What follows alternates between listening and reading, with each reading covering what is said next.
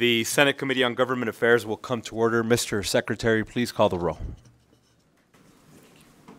Vice Chair Orenshaw, Senator Goycochea, Senator Daley, Senator Krasner, Chair Flores. Present.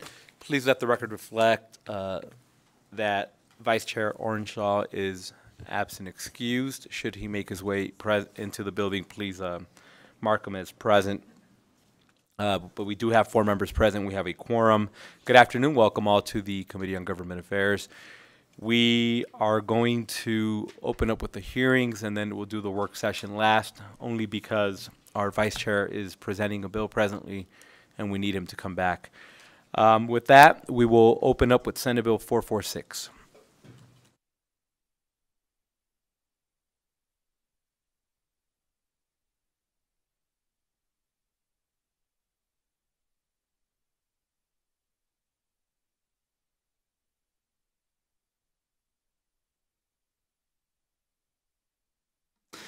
Good afternoon, Chair Flores and committee members.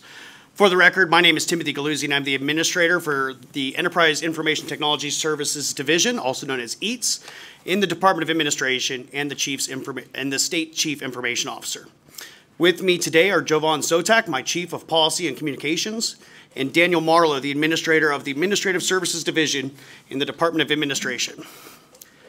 I am here today to introduce Senate Bill 446, which proposes changes to NRS 242 to clarify language or legislative discretion to directly appropriate funds to certain improvements. During the 2021 legislative session, NRS 242.211 was interpreted to prohibit direct appropriations to EATS that do not need to be paid back by internal service funds. As a result, information technology improvements managed by EATS are often financed, typically via general fund loan, with payback terms that outlive the investment's useful life. These loans can lead to rate shock. I lost my spot. These loans can also lead to rate shock, with the cost of enterprise-level improvements are passed to customers via the EATS cost pools. Rate shock avoidance has contributed to delayed maintenance and delayed replacement of end-of-life systems, putting the state's IT infrastructure and security at risk. There is historical precedent to support direct appropriation to EATS. Instead, workarounds have been utilized to appropriate funding to non-EATS budget accounts and decentralize investments to using agencies when enterprise solutions would be more cost-effective, transparent, and create more compatible systems and operations. Additionally, prohibiting direct appropriations for EATS is inconsistent with how other internal service funds, such as Fleet Services Division, are managed. SB 446 clarifies the ability of EATS to receive direct appropriations without utilizing a workaround solution. This cleanup of language in NRS 242 will allow the legislature to increase transparency of IT investments, further deploy appropriate enterprise solutions, and increase consistency with how internal service funds are managed. The passage of this bill is necessary for the EATS general fund appropriations in Assembly Bills 482, 487, 488, and 506 to move forward. If passed, SB 446 would benefit EATS's customers if appropriations are made in lieu of general fund loans when funding is available. Then agencies would not absorb the cost of a project's loan through the EATS assessments and rates. Thank you for your time and the opportunity to introduce this bill. At this time, I can answer any questions the committee may have. And thank you for the presentation. Members, any questions? We good to go, Skip? I think we're good for now. Thank you for the presentation. Appreciate the brevity too. And with that, we'd like to invite those wishing to testify in support to please come forward either in Carson City or Las Vegas.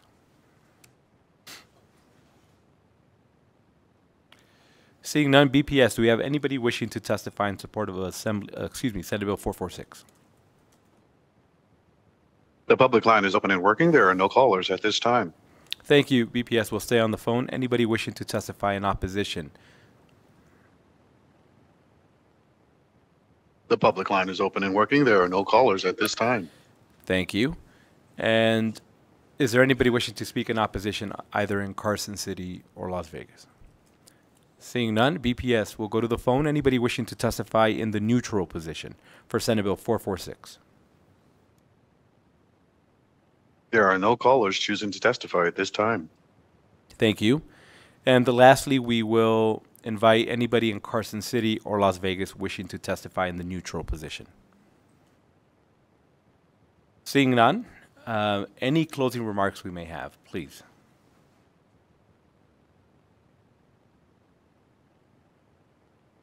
Thank you, Chair.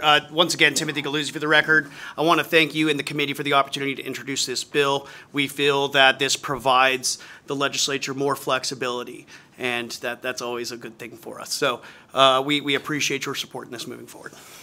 Thank you.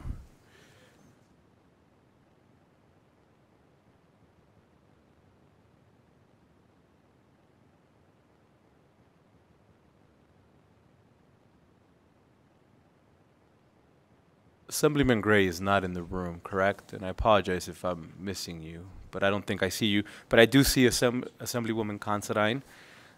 So we'll go ahead and close out the hearing on Senate Bill 446. And next we will open up the hearing on Assembly Bill 225. I'm sorry. Which one? Assemblywoman, do you have a bill that you're presenting now? Oh, you're just here for work session. I apologize. Assemblywoman Newby, please. Assembly Bill 225.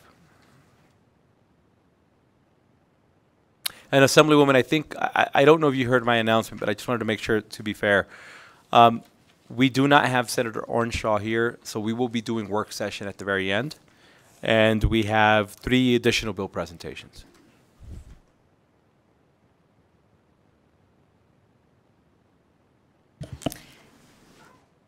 May I begin? How are you?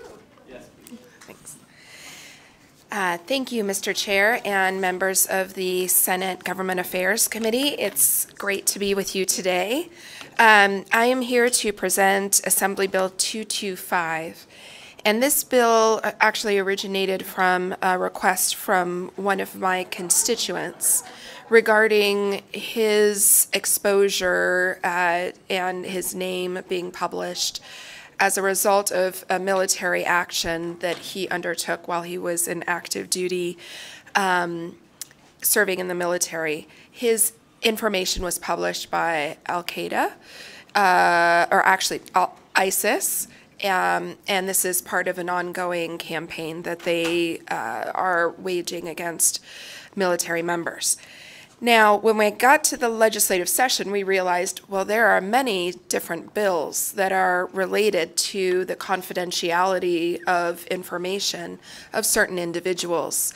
And over in the Assembly side, I had worked with your counterpart, Mr. Chair Torres, to work on this bill to, instead of adding all of these different new categories of individuals to be exempted in this confidentiality of information bill, that we would instead allow a fail-safe that would essentially get to the situation I was trying to address, where there's a constituent who has a threat against them, without necessarily adding new categories. So AB 225 was heavily amended in the Assembly Government Affairs, and as a result, now it requires that if a person has a threat against them, they may petition the court, and through a preponderance of evidence,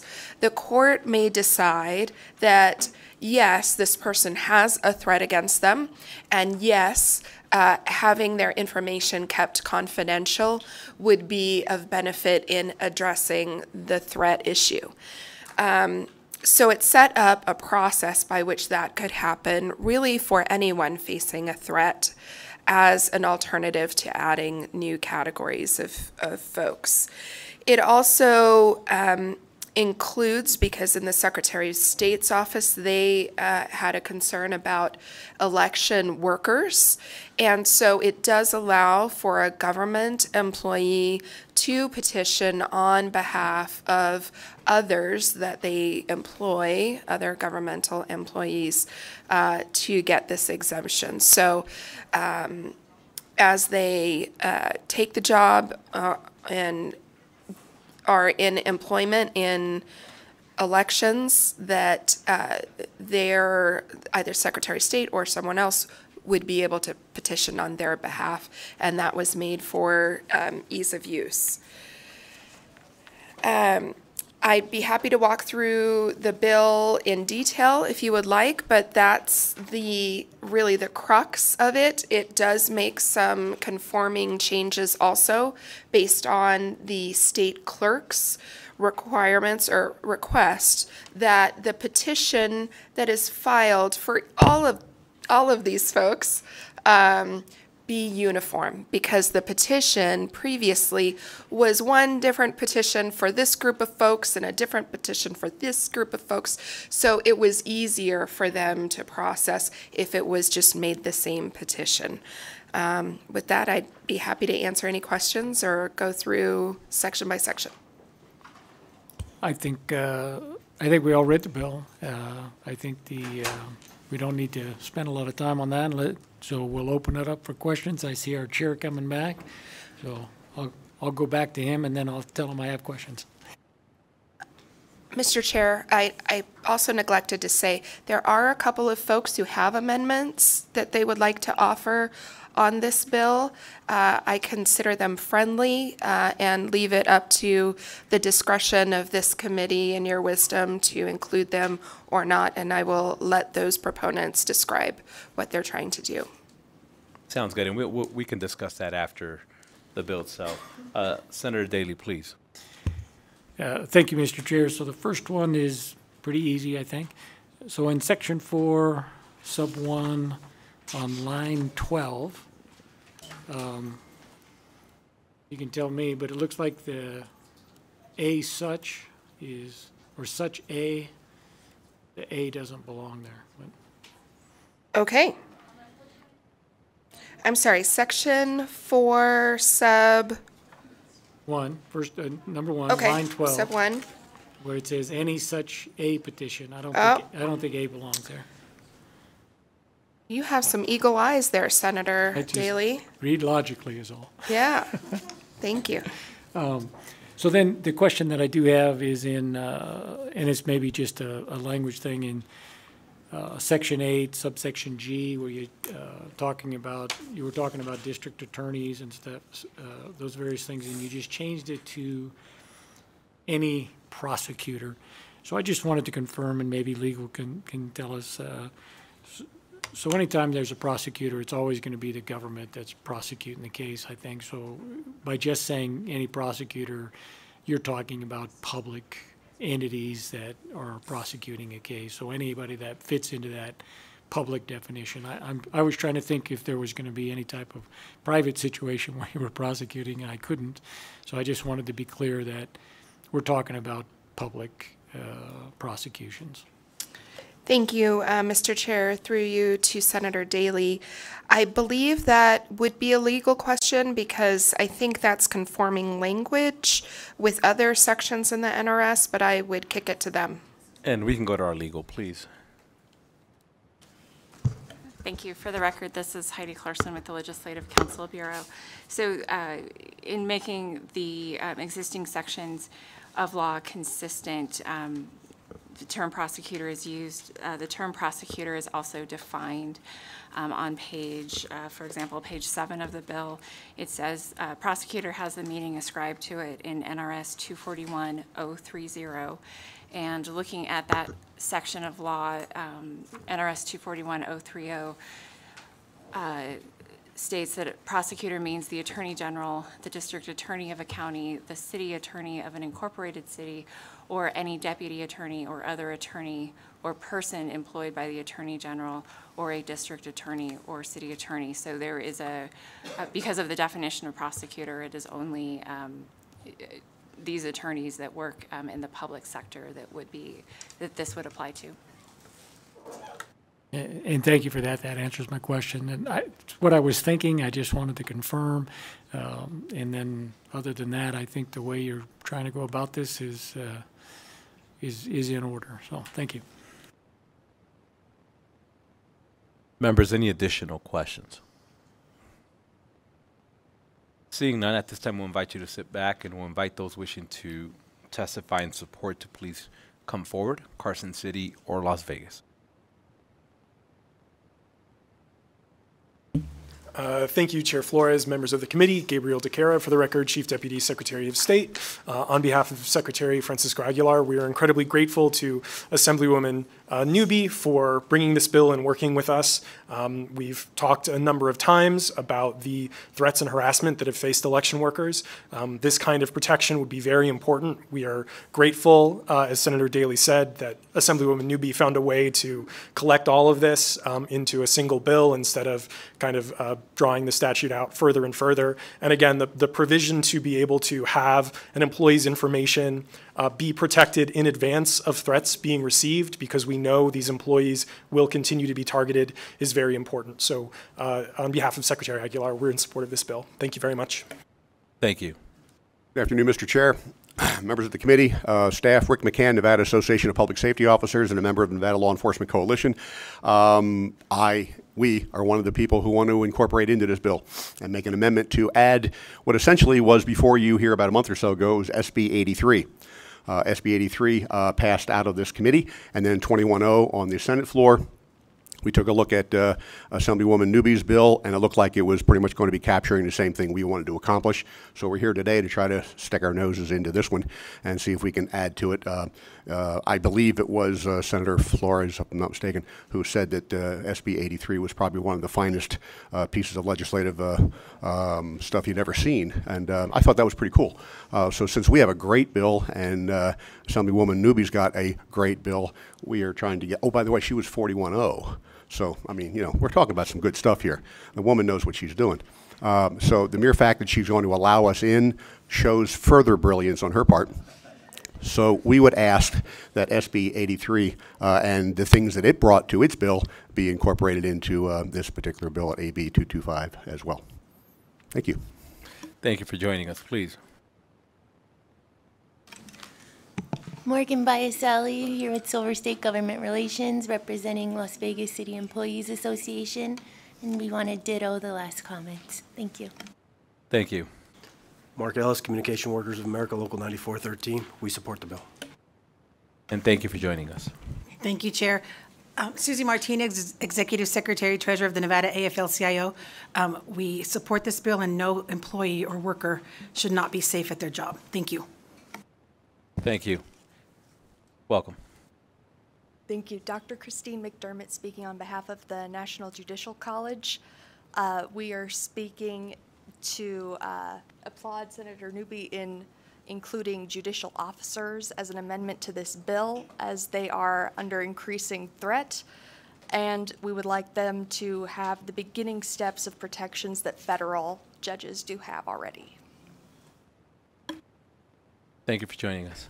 Hi, I'm Senior Judge Larry Sage, and I just wanted to, my wife wanted me to remind, I was elected, local officials used to be elected in June. I was elected on a Thursday in June and was sworn in on Monday, and in between those dates, with just my name and the phone book and phone number, my home recording message service got all kinds of disgusting messages for my children and wife to hear from supporters of the incumbent judge I defeated. So it started even by the time I got elected and before I got sworn in. So, and that's before all the internet stuff. So I'm just urging you support the bill so they don't have to go through what some of us have gone through. Thank you. And thank you for joining us. Anybody else wishing to join us in support?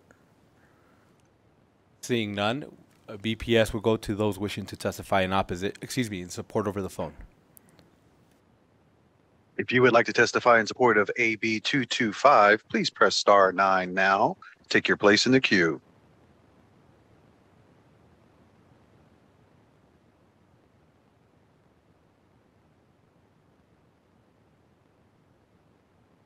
There are no callers choosing to testify at this time. Thank you. And we will stay on the phone. BPS, anybody wishing to testify in opposition? If you would like to testify in opposition to AB 225, please press star 9 now to take your place in the queue.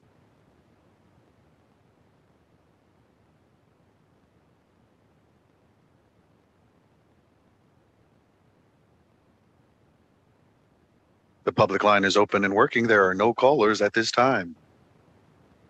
Thank you.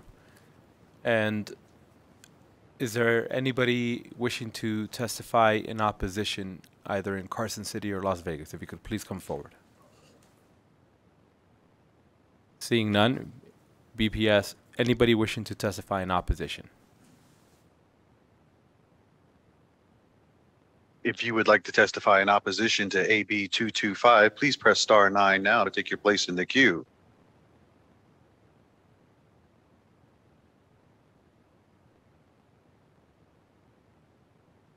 The public line is open and working. There are no callers at this time. Thank you. And is there anybody wishing to testify in the neutral position? BPS on the phone, please.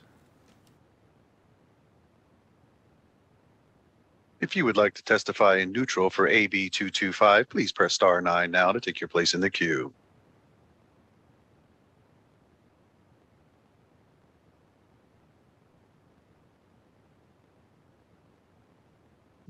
There are no callers choosing to testify at this time.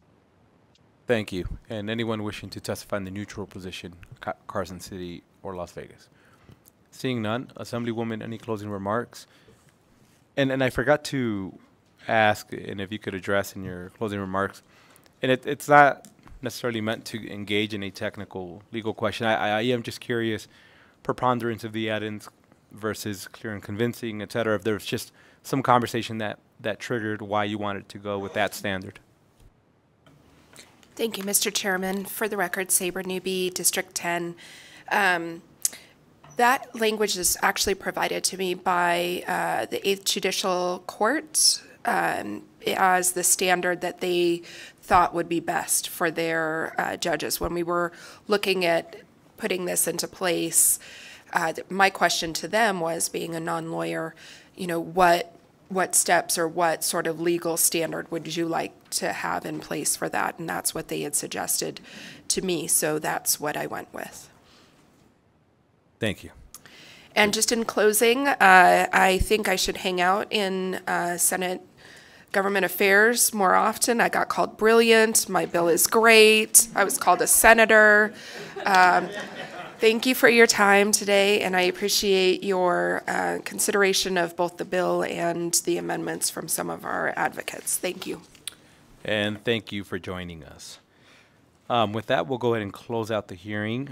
And I'm looking at my agenda here. I think we have, for sure, we can do Assemblywoman Duran's bill. So that's 172, right? 171. And we'll go ahead and close out the hearing, and next open up the hearing on Assembly Bill 171.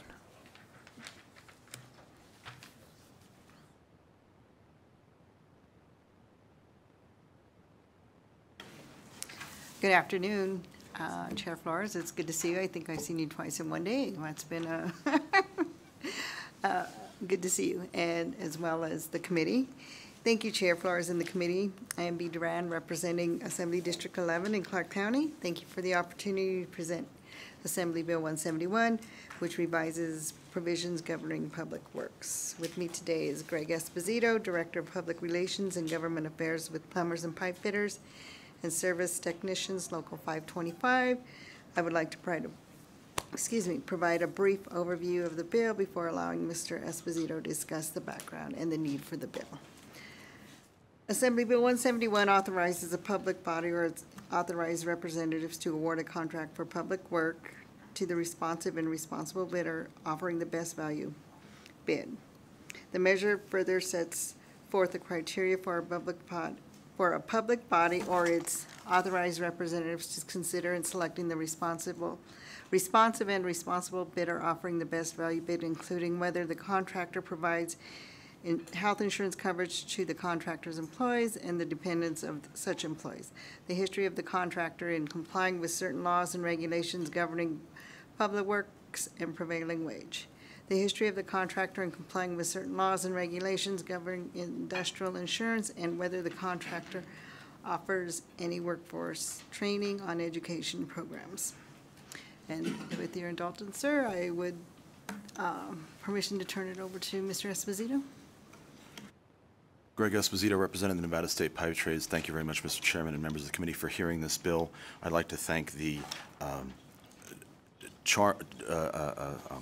brilliant, if we're going to, brilliant Assemblyman Duran for sticking with this bill through its amendments. Just to go over a few key points of the bill. Actually, no, let me start with, for many years, the only way that a public body could deliver a public works project or bid out a public works project was lowest responsive responsible bidder, so low bid. And I don't think anybody in this room would build a house just based on the low bid. They would take a look at the contractor's qualifications, whether they had good references, whether they'd go take a look at other houses they had built. And so it's sort of hurt public bodies sometimes to have to take low bid. They started, the legislature gave them the ability to start using design bid build and design bid and CMAR, as opposed to just simply low bid. That's great for very large projects. That's great for very large municipalities, public bodies. But this would add another tool to their toolbox. This would add another bid or project delivery method to their toolbox, where where they could take a look at a contractor's qualifications and their history and things like that to see whether or not they would be the right fit for constructing their public work project. In the very first line, the word may. So this is permissive. A public body can choose to use this or not. They can keep going with the original low bid. They can go with CMAR. This is just giving them the option to use a tool. And then you'll see the very first amendment after the first revision, a local government may consider the following criteria, which enables them to pick and choose from this list. They can pick 2 or 3 things that really matter to them. They can omit things that they don't think would work for them. And then in A, I modified the language to address some of the concerns that were brought up during the Assembly Committee hearing, where the term and legal definition of bona fide fringe benefits had too much to it that some of the contractors felt it would be too difficult to comply with. So that was something we took after testimony. H is added in because there are contractors that win bids being low, but then they execute a whole bunch of change orders that completely change the cost of the contract to a number higher than would have been if they had included everything in the first place. And then E, F, and G were added later on as well, just to give the local body some more tools. The final amendment was submitted by Joanna Jacob from Clark County. It modifies 3381-385, subsection 9, and that language enables the public bodies to use it, because without that language, none of the previous language would be able to be used. So I appreciate your time. That's the summary of the bill, and I'm happy to answer any questions you may have. Thank you. We'll open up with Senator Daley, please.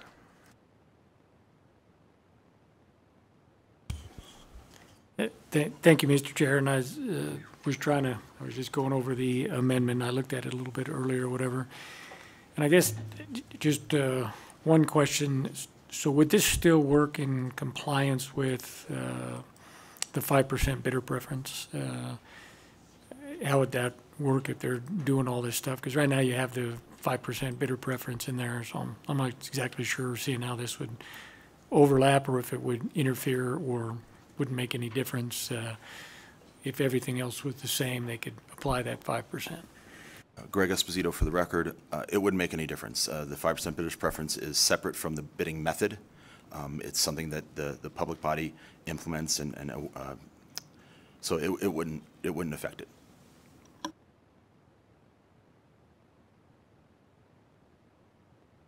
Senator, follow-up.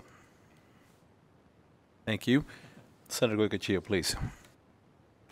Thank you, Mr. Chair, and I'm just glad to see the May language in there. I think it could be really cumbersome as the bill was originally drafted. You know, you'd have to go through all that stuff before you could actually award.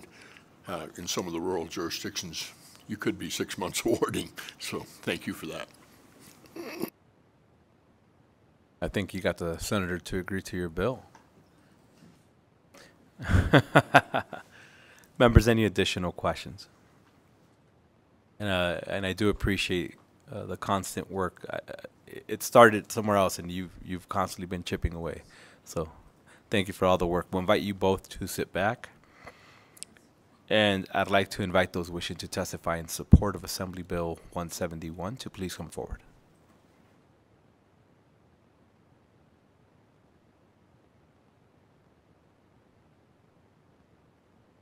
Thank you, Chair. For the record, my name is Susie Martinez, and I am the Executive Secretary Treasurer of the Nevada State AFL-CIO. And on behalf of over 150,000 members and 120 unions, we are in strong support of the bill. Thank you. Thank you for joining us. Please. Mark Ellis, President, Communication Workers of America, Local 9413. We support the bill. And thank you for joining us. Please. Sarah Collins with I3 Public Affairs, representing the National Electrical Contractor Association of Northern Nevada. We are in support of the bill as well. And thank you for joining us. Please. Aiden Downey, representing the Southern Nevada chapter of the National Electrical Contractors Association. We support the bill. Thank you. And thank you for joining us. Anybody else wishing to testify in support Carson City or Las Vegas? Seeing none, BPS, anybody wishing to join us over the phone for Assembly Bill 171? If you would like to testify in support of AB 171, please press *9 now to take your place in the queue.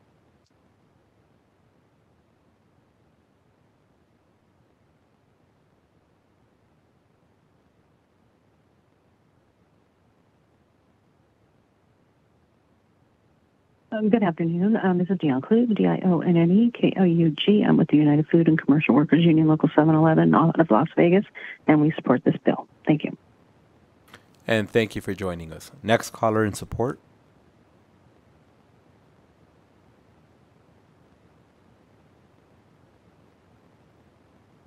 Good afternoon, Chairman Flores and the members of the committee. For the record, my name is Robert Sumlin, R-O-B-E-R-T-S-U-M-L-I-N, and I'm with the International Association of Machinists and Aerospace Workers, Local Lodge SC 711, Las Vegas, Nevada. I urge the committee to support this legislation because it will ensure that the state has full transparency of a contractor's history, including how it has treated workers in the past when hiring for public work. I strongly urge the committee to support Assembly Bill 171. Thank you for your time. And thank you for joining us. Next caller in support.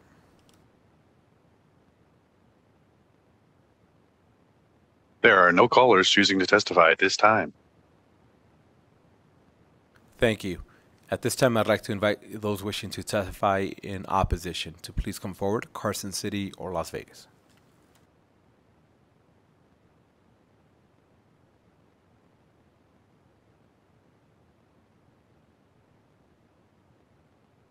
Welcome, please. Thank you. Good afternoon, Chair Flores and members of the Government Affairs Committee. For the record, I'm Ann Barnett, CEO of the Nevada Contractors Association. We represent well over 450 contractors, subcontractors, and industry affiliates. The NCA is in opposition to AB 171. The bill creates a new style of bidding public work projects that includes criteria that is subjective and without clarity. It is unclear how criteria such as past compliance with certain laws, such as prevailing wage, and whether the contractor offers a training program will be used to judge the value of a contractor's bid. NCA supports the three methods of public works, including low bid, design bid, and construction manager at risk. We believe those three methods are sufficient to cover all projects, including those that are unique and or complex.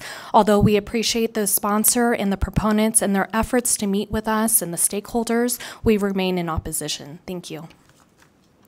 And thank you for joining us. Please.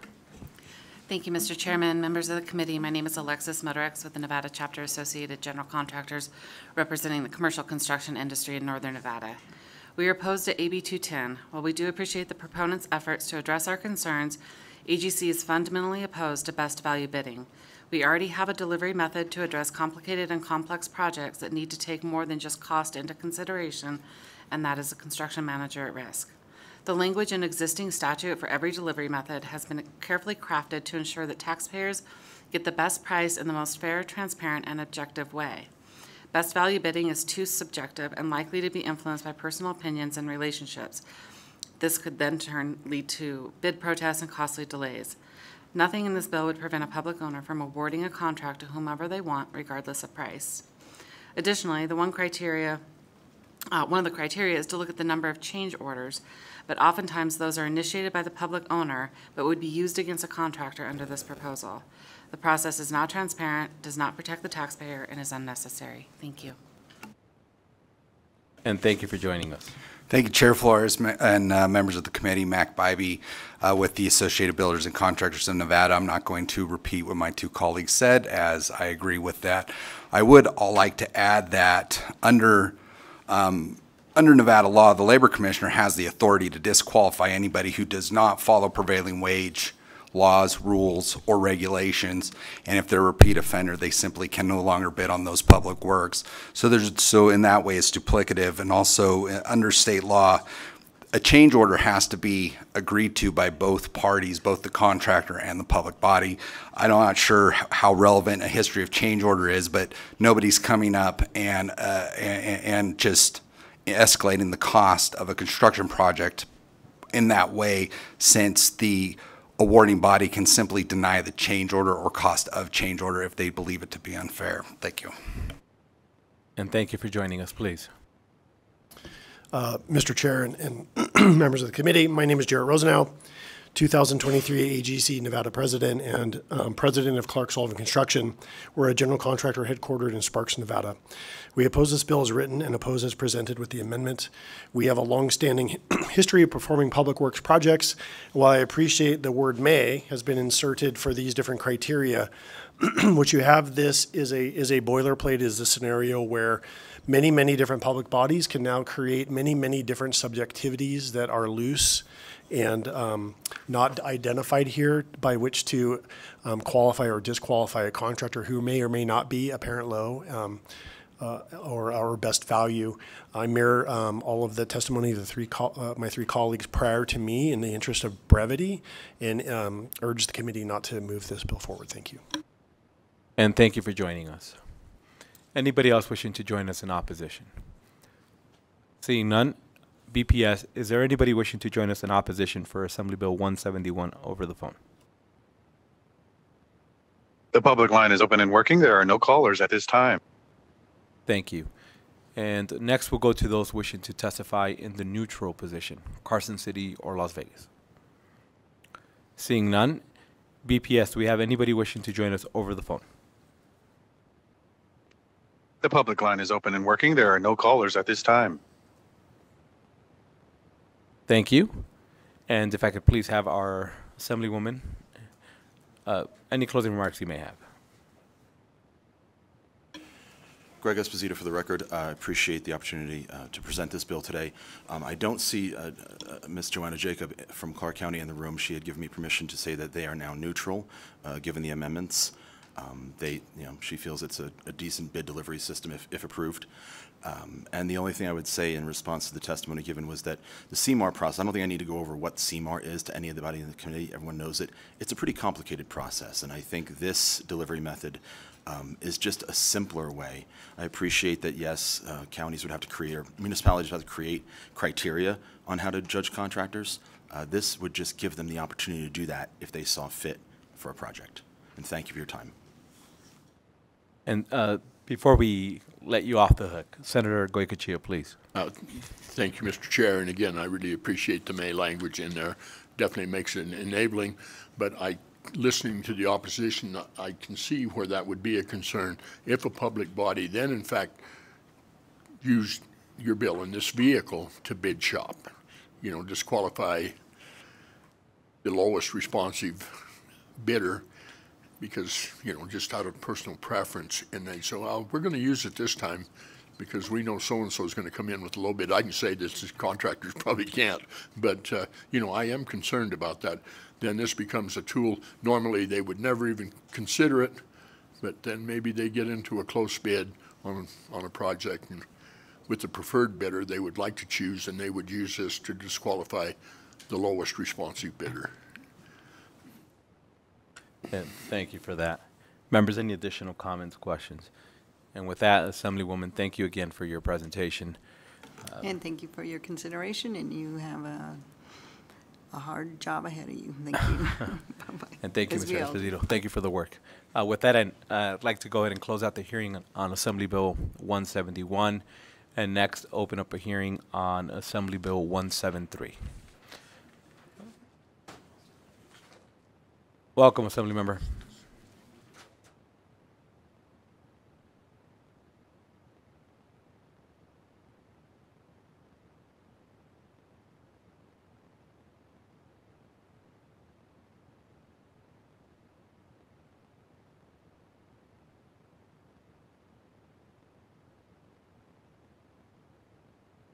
Good afternoon, Assembly Member. Whenever you're ready. Good afternoon, Chair Flores and Senators. Thank you guys for allowing us to be here today to present this bill. Hopefully it'll clear up some issues with the process. And today I'm joined by Alexis Motorax and Jarrett Rosenau. They will answer all your technical questions. They're much more in tune with this, but I do want to let you guys know they worked very hard to get to the point where we are today to bring this to you guys. And again, thank you so much for allowing us to present this. I'll now turn it over to Alexis to go through the workings of the bill. Thank you. Thank you, Mr. Chairman. Members of the committee, my name is Alexis Motorex with the Nevada Chapter Associated General Contractors, representing the commercial construction industry in Northern Nevada, and I'm pleased to help present AB 173. I want to thank Assemblyman Gray for sponsoring the bill. The purpose of this bill is really quite simple: to standardize the way every public owner requires the listing of subcontractors for public works. Current law is confusing, contains seldom used provisions, and is inconsistent on when smaller subcontractors are required to be listed. Our goal is to make it easier for both contractors and public bodies to comply with the law, maintain transparency, and minimize the number of bid protests and/or bids being deemed non-responsive because they didn't get the numbers right in the formula currently required. Our proposal maintains that contractors must submit a listing for any first-tier subcontractor on a public work bid for a scope of work amount exceeding 5% of the total bid price at the time of bid opening. It deletes the option of the public owner to require a 3% listing option. It is seldomly used, and when it is used, it is most often used incorrectly. It's confusing for both contractors and public owners and leads to bids being disputed or deemed non-responsive for accidentally listing subs incorrectly. Additionally, AB 173 eliminates the language requiring the listing of subcontractors who will complete work greater than $250,000, but if not greater than $250,000, then $50,000 or 1% of the total bid price, whichever is greater. This language, too, is confusing, requires a listing of the 1% list only on contracts larger than $1 million, and standardizes subcontractors listing after $25 million. Instead, this measure will simply require contractors who submit bids to still provide their 5% list at the time, and mandates that after bid opening, the 3 lowest bidders submit a list of first-tier subcontractors providing any work totaling $100,000 or more within 2 hours of completion of the opening of bids. The $50,000 limit for the 1% language was put into statute in 1993. Then when adjusted for inflation, that represents $104,000 today. This is not dissimilar to conversations we've had with our partners in labor about adjusting revenue for the highway fund, because it too hasn't been adjusted since 1993. And we all know a 1993 dollar has much less buying power 30 years later. But more importantly, this bill makes the process of bidding public works easier and more transparent for everyone involved, and allows public owners an easier path to bidding and awarding their projects. I have with me today Jarrett Rosenau with Clark Sullivan Construction, who can better explain what this change means in actual practice. Thank you, Alexis. Chairman and members of the committee. For the record, I'm Jarrett Rosenau, 2023 President for Nevada AGC and President of Clark Sullivan Construction. We're a general contractor located in Sparks, Nevada. We've been a builder in Northern Nevada for almost 50 years with extensive public works and bidding experience. Alexis did a great job of explaining our why for AB 173, so I'm going to describe what a day looks like for us in the bid room. It's quite chaotic. We organize our team around bid scopes and assign scoping spreadsheets for the project. For example, one person will communicate throughout the day with all bidding subcontractors for electrical, another for structural steel, another for mechanical, and so on. Our goal is to have one point of contact responsible to ensure they're bidding all the scope of work necessary based on plans and specs. We typically see scope letters from subcontractors initially without proposal values because they're still finalizing their proposals and are waiting for supplier pricing, which sometimes comes very late. Some trades are great at giving ample time, but some are at the mercy of their suppliers who hold. This sometimes makes the last 15 minutes of the bid both exciting and very stressful. And throughout the day, we're constantly confirming our estimated value of the project to ensure our team understands the cutoff for the 5% listing, especially if we think the project is within the value of the range of $5 million and $25 million for the reasons Alexis described. That calculation is constantly changing based on changes in the value throughout the day, which potentially increases the opportunity for a mistake to be made in the 5% listing. Once our proposal is submitted and bids are opened, we learned if we are to submit a 1% 2-hour listing to the public owner. And as Alexis explained, there are currently multiple scenarios in the statute that determine how this calculation is made. It's an actual calculation of 1% against the contractor's total bid. If the project value is between 5 and 25 million, and a fixed value of 250 or greater for project to exceed the 25. It's also important to note how this very information does vary from the viewpoint of the public owner. If 3 bidding contractors have qualified for the 2-hour 1%, they will all have different bid values. And if the project value is between the 5 and 25, each will have a different 1% calculation on the 2-hour listing. In addition, subcontractors do provide different pricing to different general contractors, believe it or not, based on history and experience with the general contractors, which could also vary in the names provided in either the 5% or the 1% 2-hour, then opening the door for more potential confusion at the public owner level as they work to confirm all contractors can be qualified as responsible under the law. So there's a lot of moving parts and pieces, and because of the variations in the 1% listing calculations currently in statute, there are many unintended consequences that could and have occurred. No contractor wants to spend the time and resources necessary to bid a project only to lose it based on a misunderstanding or technicality in statute. And no public owner wants to spend the time and resources to advertise and procure a project to only have to restart their process or be mired down in a messy bid protest situation. Public owners who advertise projects want to move forward with projects. We believe AB 173 achieves this by removing the language of the ranged calculations and simply saying that any first-tier contractor performing work that exceeds $100,000 needs to be part of the 2-hour listing. Thank you for the opportunity to present today, and welcome any questions you have now. And thank you. Oh, please. Thank you, Senator. Well, first, I do want to apologize. I wanted to thank Senator Daley also for sponsoring this bill as well. I hope you all see that the process as it currently stands is clear as mud. This will add more confidence in the bids that are provided on public projects and will allow for a more expeditious process. So really hoping you guys can, can support this, and we are open for questions, sir. Thank you. Thank you. And I appreciate you working with Senator Daley. Very few things excite him more than bidding. Maybe prevailing wage, and maybe some references to some really cool old school movies. But with that, we will open it up with Senator Daley. Hey, thank you, Mr. Chair. And yes, happy to work on that. I know they got a last-minute bill, so thank you for having one available. Just wanted to clarify one thing, because I know I've heard back and forth from some people. And the $250,000 level that's in there now was something that I put in previous sessions and various things to solve a problem. This will eliminate that problem that we were trying to solve there. I also agree with eliminating that 3% option. I've only seen it used 2 or 3 times, and I've never seen it used properly. Resulted in litigation twice. Anyway, the one thing I did want to get on the record, just so I'm clear and some other people are clear. So if you do some of the math, if you have a $2 million project, the 5% of the $2 million and the $100,000 are the same number. So if the project is a $2 million bid, you're going to be listing your 5% people, and they would be the only ones, right?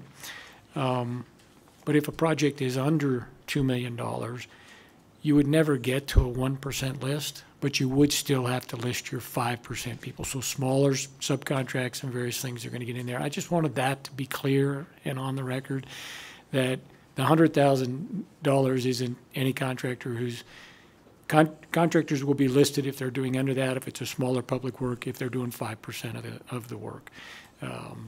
So I think that works with how you guys bid it, and it's a one-time calculation, easier to do and list that. But if it's a smaller public work, you're still going to capture work at under $100,000 on the 5% list. They're nodding. Alexis Motorex with the Nevada Chapter AGC. Yes, that is correct. Thank you. And thank you, members. Any additional questions? Senator Goycochea, please. Well, thank you, Mr. Chair. And I guess if that's going to be a problem, we can raise the prevailing wage limit to $2 million, and then it wouldn't be a conflict.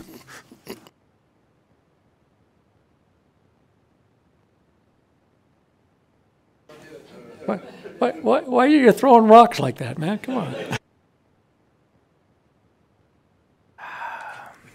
I am glad there are people in between them too. Members, any additional questions? Seeing none, thank you again for the presentation. I'd like to invite you three to please sit back. Thank you, Senator. Thank you, Assembly Member. And with that, we will invite those wishing to testify and support either Carson City or Las Vegas.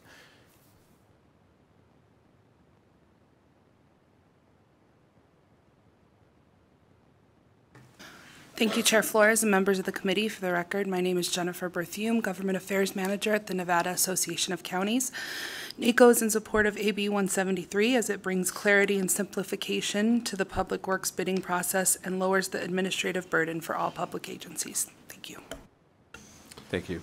Nick Ciccone, City of Reno. I think you're probably used to hearing that bills might add to the administrative burden, so I'll just say that this makes it a little bit easier on the cities and appreciate the work of the bill sponsors. Thank you. Thank you for joining us, please.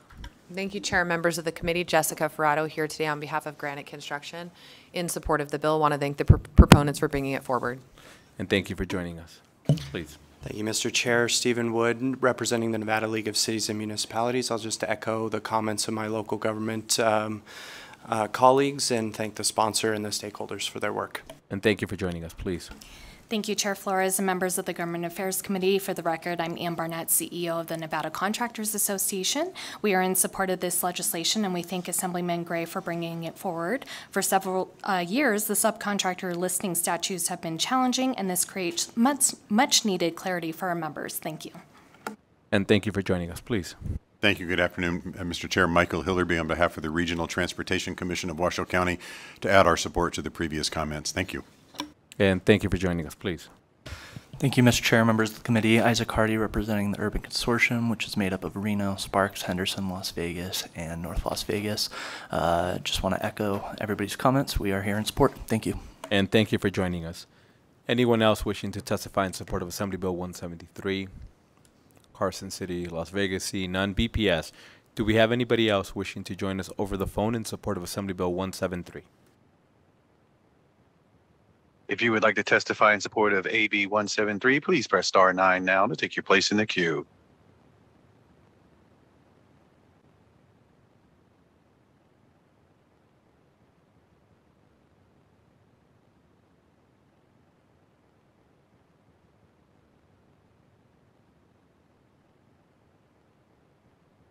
Caller. Thank you. My name is Darcy.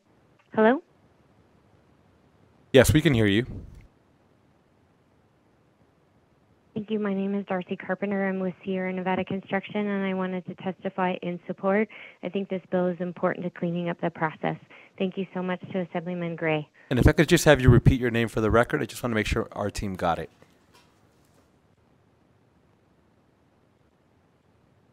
Maybe too late.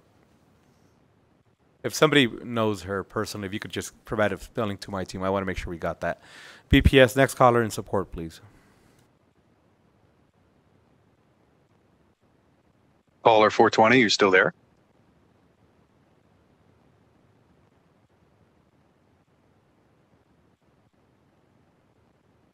There are no callers choosing to testify at this time. Thank you. Next, we'll go to those wishing to testify in opposition to Assembly Bill 173, Carson City or Las Vegas.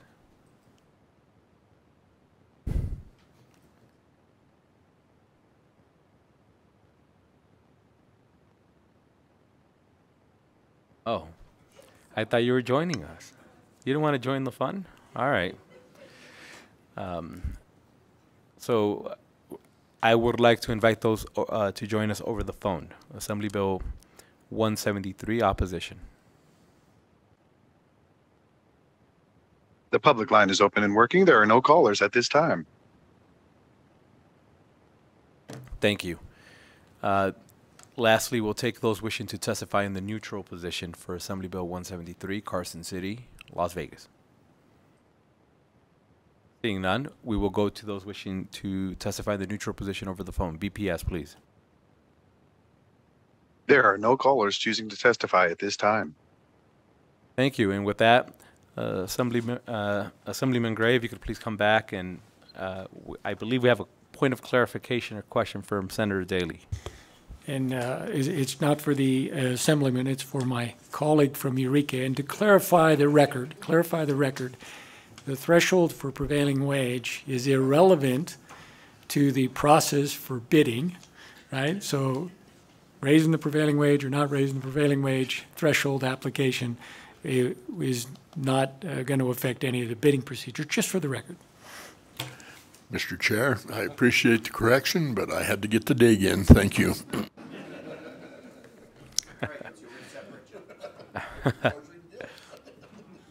Assemblyman Gray, please, any closing remarks? Again, I just wanted to thank you guys. This is the first time I presented on the Senate side ever, and it was actually a pleasure. It was easier presenting here than it was on the Assembly side. I do want to mention my team again, though. There was some consternation with this bill, and I think it's a testament to how hard they've worked, and we've all, sitting down with the stakeholders to get to the point where we had no testimony in opposition. So thank you guys again. Thank you. And with that, we'll go ahead and close out the hearing on Assembly Bill 173. And members, because we don't have Senator Orenshaw here, however, he is doing opposition testimony in his last bill presentation, so he should be joining us momentarily. We will go into a very brief recess. I ask that we don't leave. I think he should be here momentarily. We are in recess.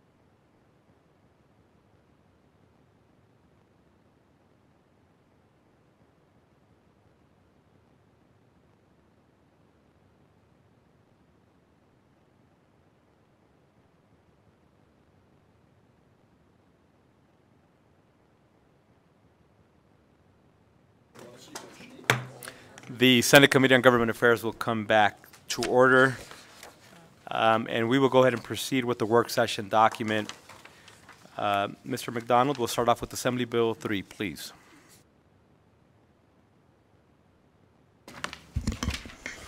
Jared McDonald, Research Division, Legislative Council Bureau.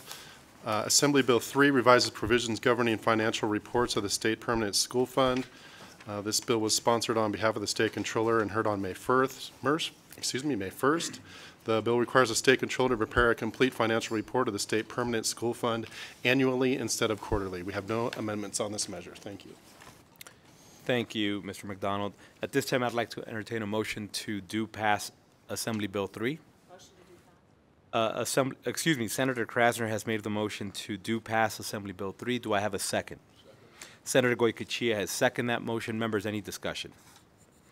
Seeing none, all those in favor, please signify by saying aye. Those against say nay. Motion carries unanimously. And Senator Goycochea, if I could please ask if you are comfortable carrying that floor statement.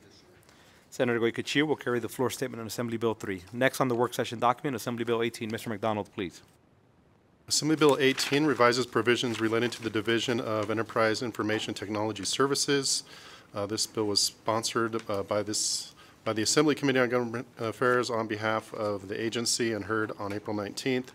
The bill revises the composition of the Division of Enterprise Information Technology Services and modernizes certain statutory language to better define the work of the division. We have no amendments on this measure. Thank you, Chair. And thank you, Mr. McDonald. At this time, I'd like to entertain a motion to do pass Assembly Bill 18. Senator Daly has made the motion to do pass Assembly Bill 18. Do I have a second? Senator Goycochea has seconded that motion. Members, any discussion? Seeing none, all those in favor, please signify by saying aye. Those against say nay. Motion carries unanimously. And if I could please ask Senator Daly to do that floor statement. Senator Daly will do the floor statement on Assembly Bill 18. Next, we have Assembly Bill 36. Mr. McDonald, please. Assembly Bill 36 revises provisions related to veterans and was sponsored on behalf of the Department of Vet Services and heard in this committee on April 19th. The bill adds 3 ex officio members to the Interagency Council on Veterans Affairs. The measure also revises certain reporting requirements for certain state agencies and regulatory bodies. And then finally, the measure changes from calendar years to fiscal years, the reporting timeline for certain reports that are submitted to the Council and the Nevada Veteran Services Commission. And we have no amendments on this measure. Thank you, Chair. And thank you. At this time, I'd like to entertain a motion to do pass Assembly Bill 36. Senator Krasner has made the motion to do pass Assembly Bill 36. Do I have a second? Senator Daly has seconded that motion. Members, any discussion? Seeing none, all those in favor, please signify by saying aye. Those against say nay. Motion carries unanimously. Senator Krasner, if we could please have you do the floor statement. Senator Krasner will do the floor statement on Assembly Bill 36. Next on the work session document, Assembly Bill 44. Assembly Bill 44 revises provisions related to services for veterans. This bill was sponsored on behalf of the Department of Veteran Services by the Assembly Committee on Government Affairs and heard on May 1st. The bill revises the titles of the deputy directors of the Department of Vet Services and certain duties of the director of the department. The measure requires the director to provide quarterly training to veteran service officers employed by the department and to additionally offer the training to representatives of veteran service organizations who are accredited by the United States Department of Veterans Affairs located in this state. We have no amendments on this measure. Thank you, Chair. Thank you. And I'd like to entertain a motion to do pass Assembly Bill 44. Senator Krasner has made the motion to do pass Assembly Bill 44. Do I have a second? Senator Goycochea has seconded that motion. Members, any discussion? Seeing none, all those in seeing none, all those in favor, please signify by saying aye. Aye. Those against say nay. Motion carries unanimously. And if I could again, Senator Goycochea, ask that you please carry the floor statement on Assembly Bill 44. Thank you. Next on the work session document, Assembly Bill 60. Assembly Bill 60 revises provisions governing local improvements. This bill was sponsored by the Assembly Committee on Government Affairs on behalf of the Nevada League of Cities and heard on May 3rd. The bill requires the governing body of a municipality that acquires or improves a neighborhood improvement project to annually prepare an amendment to the assessment roll and an estimate of the expenditures for the next fiscal year, provide notice and hold a public hearing regarding the amendment and confirm and mail notice of the amendment. We do have one amendment for this bill, and you can take a look at that conceptual amendment on the next page. This was sponsored by the City of Henderson, and it proposes to amend the bill to require the governing body of a municipality to consider an amendment to the assessment roll as a separate item on an agenda and must not be part of any items on the agenda approved as a group through a single motion. That's all we have for this bill. Thank you, Chair. Thank you. At this time, I'd like to entertain a motion to amend and do pass Assembly Bill 60. Senator Daly has made the motion to amend and do pass Assembly Bill 60. Do I have a second? Senator Goycochea has seconded that motion. Members, any discussion? Seeing none, all those in favor, please signify by saying aye. Aye. Those against say nay. Motion carries unanimously. And if I may ask Senator Krasner if you could please do that floor statement. Senator Krasner will do the floor statement on Assembly Bill 60. Next, on the work session document, Assembly Bill 82. Assembly Bill 82 designates World Esports Day as a day of observance in this state. This was sponsored by Assemblywoman Mosca and heard on April 19th. The bill requires the governor to proclaim annually this Saturday, immediately preceding the last Saturday in October, as World Sports Day. We have no amendments on this bill. Thank you, Chair. And thank you. At this time, I'd like to entertain a motion to do pass Assembly Bill 82. Senator Krasner has enthusiastically, in a very esports way, made the motion to do pass Assembly Bill 82. Do I have a second? Senator Goycochea, who's an avid video game player himself, has seconded that motion. Do we have any discussion? Seeing none, all those in favor, please signify by saying aye. Aye. Those against say nay. Motion carries unanimously. And Senator Goycochea, who is a hardcore fan of Madden and FIFA, will speak about his experience with PlayStation on the floor. He will have the floor statement. Thank you, Senator Goycochea. Next on the work session document is Assembly Bill 189. Assembly Bill 189 revises provisions governing construction start times in certain counties and cities. This was sponsored by Assemblywoman Howdigi and heard on May 8th. The bill provides that if the Board of County Commissioners in a county whose population is 700,000 or more, or the governing body of a city that is located in such a county adopts an ordinance, restrict the hours in which the construction work may begin in a common interest community in which the original developer controls a majority of the units. The hours for construction work in such a community must be allowed to begin at, but not earlier than 5 a.m. during the period beginning April 1 and ending on September 30th. We have no amendments for this measure. Thank you, Chair. Thank you.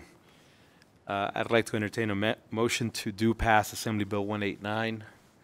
Senator Daly has made the motion to do pass Assembly Bill 189. Do I have a second? Senator Krasner has seconded that motion. Members, any discussion? Senator Goycochea, please. Thank you. Just a comment for the record. And again, I wish that we'll catch it next session maybe, but I wish there was some way to have a waiver on a particular project, even though, you know, it's, there are projects you need to start quicker than 5 o'clock in the morning. So even I don't care whether they're sleeping or not. Thank you. And thank you for that, Senator. Members, any additional discussion? Seeing none, all those in favor, please signify by saying aye. Aye. Those against say nay. Motion carries unanimously. And if I could please ask Assemblyman Daly to do the floor statement on Assembly Bill 189. Assemblyman Daly will do the floor statement on Assembly Bill 189. Next on the work session document, Assembly Bill 210. Assembly Bill 210 revises provisions governing public works. This was sponsored by Assemblywoman Duran and others and heard on May 5th. The bill requires each contractor engaged on a public work to provide his or her workers with a written or electronic notice that sets forth the website of the Labor Commissioner where the prevailing wage rates for the public work project are posted, the name of the contractor, and the physical address of the principal place of business of the contractor. The contractor must receive and retain for at least 2 years an acknowledgement of receipt of the notice. And then finally, the bill requires a person found to have willfully or repeatedly failed to pay the prevailing wage to pay an affected worker damages in an amount equal to the difference between the prevailing wages required to be paid and the wages the contractor or subcontractor actually paid to the affected worker. And we do have one amendment proposed for this measure. The committee chair proposes to amend the bill to clarify that the written or electronic notice must be provided at the time of hire. And you can take a look at a mock-up that was provided on page 11 in your work session document. Thank you, Chair. And thank you. At this time, I'd like to entertain a motion to amend and do pass Assembly Bill 210. Senator Daly has made the motion to amend and do pass Assembly Bill 210. Do I have a second? Senator Goycochea has seconded that motion. Members, any discussion? Senator Goycochea, please. Thank you, and I want to make sure I get it on the record. I thank the proponent of the bill and for getting that line in there at the time of hire, once and one time only. And I've been assured everyone's agreeable with that, so thank you. We see everybody saying yes. The once hardcore advocates against one another are now friends and an alliance. Members, any additional comments? Seeing none, all those in favor, please signify by saying aye. Those against say nay. Motion carries unanimously. And Senator Krasner, if we could please have you do the floor statement. Senator Krasner will do the floor statement on Assembly Bill 210. Next on the work session document is Assembly Bill 219.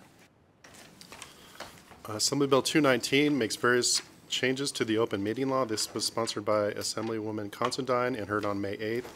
This bill provides that if the agenda for a meeting of a public body authorizes the continuation of the meeting to one or more other calendar days, the public comment must be held each day of the meeting and certain times during the meeting. Public notice of the meeting of a public body must be posted on the principal office of the public body, or if the meeting has a physical location at the building in which the meeting is to be held. The agenda for a meeting that is held exclusively by remote technology system must include clear and complete instructions for the public to be able to call into the meeting to provide public comment, and the instructions must be read verbally at the meeting before the first public comment period. And we have no amendments on this measure. Thank you, Chair. And thank you. At this point, I'd like to entertain a motion to do pass Assembly Bill 219.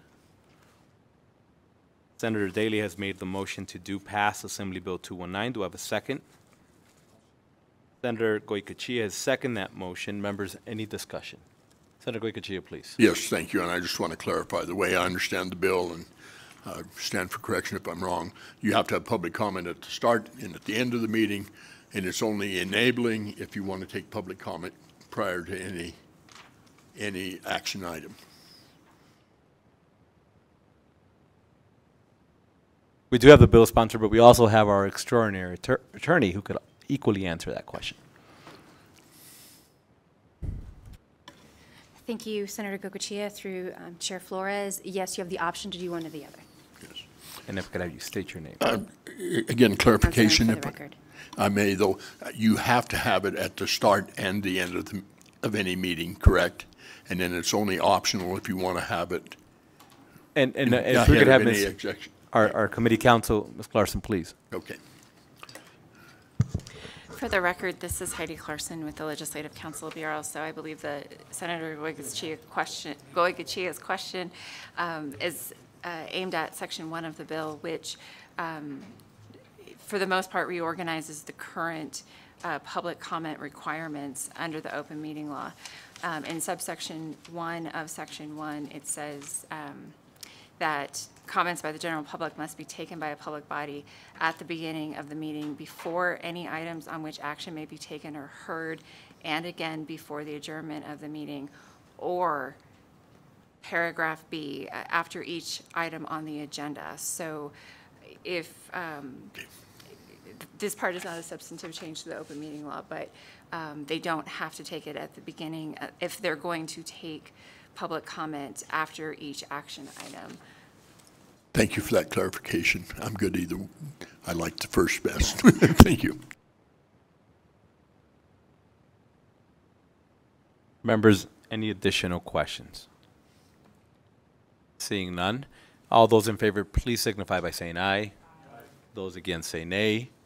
Motion carries unanimously. Congratulations. And we will have Senator Krasner. Could we please have you do that floor statement? Senator Krasner enthusiastically will do the floor statement for Assembly Bill 219. Last on the work session document, we have Assembly Bill 366. Assembly Bill 366 revises provisions governing the Keep Nevada Working Task Force. This bill was sponsored by the Assembly Committee on Government Affairs and was heard in this committee on May 3rd. The bill moves the Keep Nevada Working Task Force from the Office of the Lieutenant Governor to the Office of the Secretary of State and revises the membership of the task force. We did have one amendment that was submitted by Assemblyman De Silva, and you can take a look at that amendment on the next page.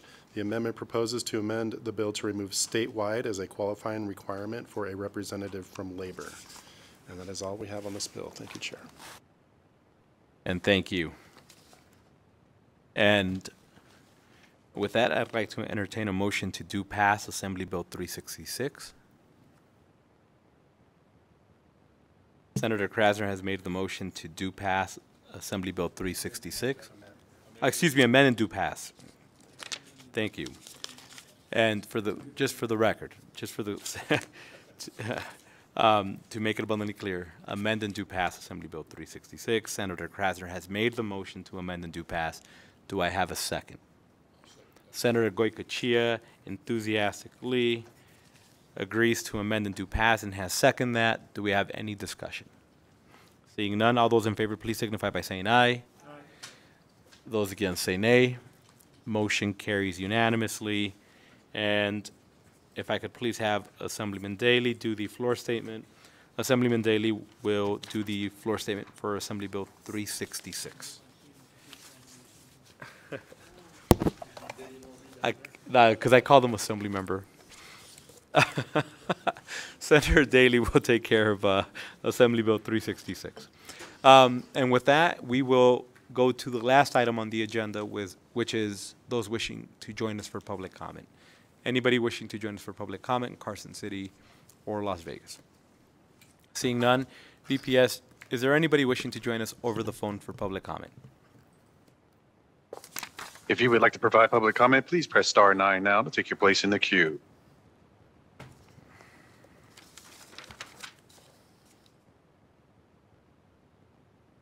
The public line is open and working. There are no callers at this time. Thank you. So members, just for lay of the land, we will have a lengthy work session document for Friday. My understanding is both the Senate Judiciary Committee and the Senate Education Committee intend to meet earlier than usual on Friday, which would hopefully give us an opportunity to also meet earlier here. However, we said that for the past 2 meetings, and we started almost exactly at the same exact start time. So we will have the meeting at the call of the chair, but hopefully we can meet immediately after Judiciary and Education have concluded to allow you to go home or do whatever you got to do and take care of your families. But that is a game plan for now. There will be a lengthy work session document that we will try to get out to everybody well ahead of the meeting so that you have time to review every bill and if there's any concerns so that we have an understanding. We may not have support for all the bills, so I do ask that you just let me know. I don't want to embarrass anybody and have them come in here if they don't have the votes. We'll just remove it off the agenda, and it is what it is. So with that, before I say this meeting's adjourned, Senator Goycochea, just because he's celebrating Esports Day, will be having video games in his office immediately at the conclusion of this meeting. This meeting's adjourned.